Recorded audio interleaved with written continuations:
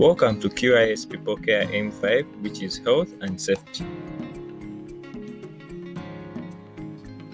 The aim states that workers are kept safe and healthy at work.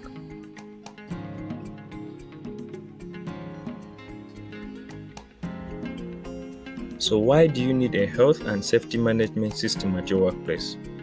You'll be able to reduce the number of accidents and costs associated with correcting and recovering from these accidents, lower your insurance premiums,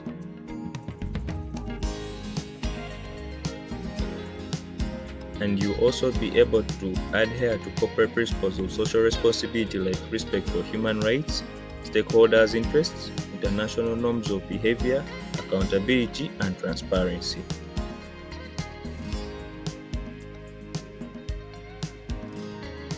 So how then do you achieve health and safety at your workplace? You must ensure that each worker knows the risks involved in their job, how to look after their health and security during an emergency, as well as the health and safety documents such as the safeguarding policy, risk management policy, and other security procedures in the workplace.